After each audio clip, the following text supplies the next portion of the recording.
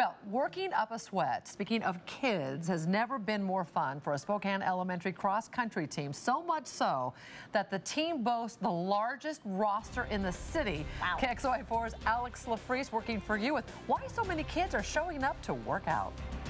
In an age of iPads, video games, and smartphones, it seems like kids are getting outside less and less. But for an enormous group of kids here at Finch Elementary, they get to do just that. They run, they jump, they get to enjoy being kids. And we just try to make it fun for the kids and make it a more of an event than a practice. It could be the infectious music blasting from the stereo. One hop this time. Or the drills disguised as games.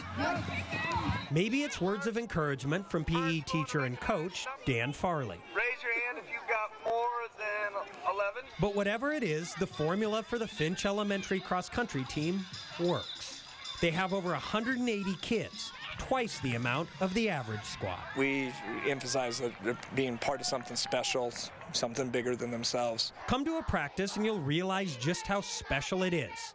Singing, dancing, at times the young even leading the old. When I was younger, I never got to be up in the front doing all the workouts. I was always back there, and now the second graders even get to do it. I couldn't do it until I was in 4th grade, so.